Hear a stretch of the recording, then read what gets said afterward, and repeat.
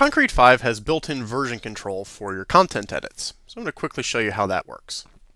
We're on the About page of a sample site, and I'm just going to make a few changes to the text here. Put the page in edit mode by clicking the pencil. I'm going to edit some of these blocks and just make some text changes that we can easily tell. Alright, so I've added a quote. And let's say I want to go ahead and make that live. Well, as you probably know, you click the pencil icon and you've got this side panel, and you may have just been hitting publish changes, but you can actually add a comment to this version here to remind yourself what changed here. A quote. Now, if I just save these changes, they'll be in the system. I'll see them as an admin, but they won't be live yet. That's what this blue box is telling you. And if I actually switch over to a different browser where I'm not logged in and reload this page, you can see this is still the old page. We're not looking at the change I just made yet because it hasn't been approved. Let's make a couple more changes. Edit this other paragraph.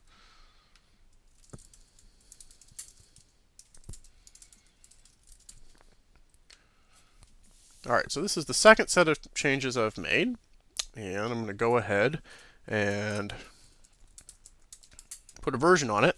If I publish this change, I'm publishing this whole page as it looked just now. I'm not just publishing the one thing I changed. So I'm going to go ahead and publish it.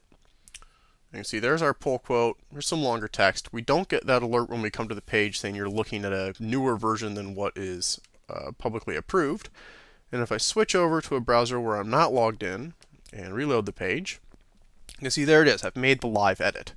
So it's very simple to update your website. Just like a word processor, if you see something you want to change, you can change it. But you can also roll things back. So let's go to this page's settings icon. That's the little gear.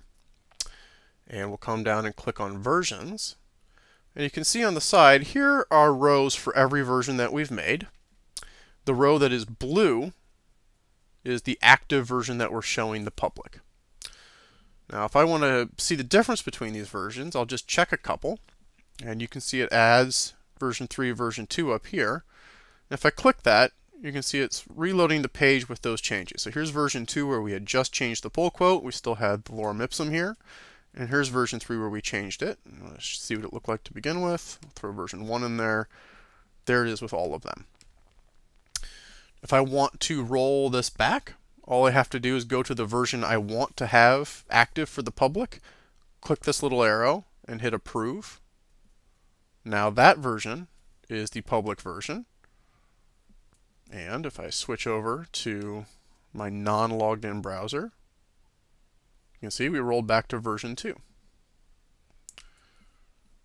If you want to clean up old versions, particularly on a page you make a lot of edits to, that's a good idea. You can do that individually by just going to the version, hitting delete, or you can do a bulk select. It won't automatically select the live version, but you can do, if you have many, you can do a bulk select and hit delete that way. Additionally, there's two other cool features. Duplicate will take an older version of the page and make a new copy of it as a newer version up here. This way you can make edits off of something the way it looked in the past while still leaving an earlier version of it approved for the public. And if you're really changing stuff, you can actually take a version and create a whole new page somewhere else in the tree off of it. So this is now in my drafts, and I can kind of take it in a new direction without worrying about that old version of the page.